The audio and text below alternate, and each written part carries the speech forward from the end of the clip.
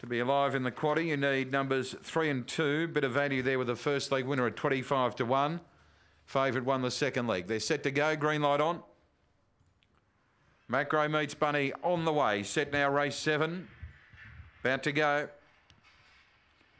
Racing. Razldazl Luke stepped well. So did Crackerjack Dill, who's going to lead initially.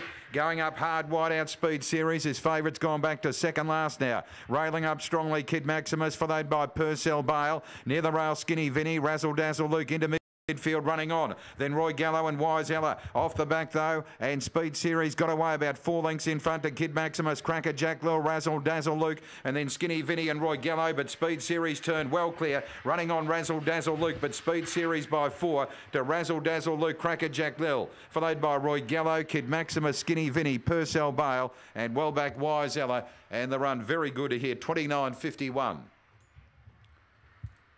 Speed Series, who chased his heart out in a Geelong Cup heat when beaten in track record time by Black Magic Opal, has made that form stack up pretty well here. Not that it needed any franking really after Black Magic Opal's Geelong Cup win on Friday. But he's come to town and won impressively here. Speed Series by Pure Octane out of Diamond Series. A Brindle Dog whopped in February 11. The Miss and MD Hurley Syndicate Glenn Campbell. 4-second Razldazl Luke. Good run after getting pushed back to second last with a round to go by Razldazl Billy out of local Mould, trained by Darren McDonald.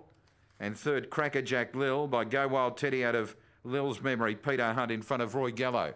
8-4-6-5, 5 dead, 18.83, 29.50 the run. Home in 10.67. And it's 4.5 by 3/4. 4.5 by 3/4.